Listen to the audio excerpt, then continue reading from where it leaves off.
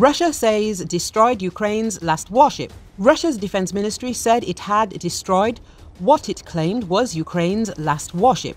The landing ship, Yuri Olefirenko, was struck by high-precision Russian aerospace forces weaponry in the Black Sea port of Odessa on May the 29th, the defense ministry said. It was not immediately possible to verify Moscow's assertion, and Kyiv has not yet commented on the claim. The spokesperson for the Ukrainian naval forces declined to comment to the AFP news agency. The Yuri Olefirenko is a medium-sized landing ship for troops and vehicles. First named Kirovorad, the ship was renamed in 2016 in honor of a Ukrainian Marine killed near the southeastern port of Mariupol in 2015.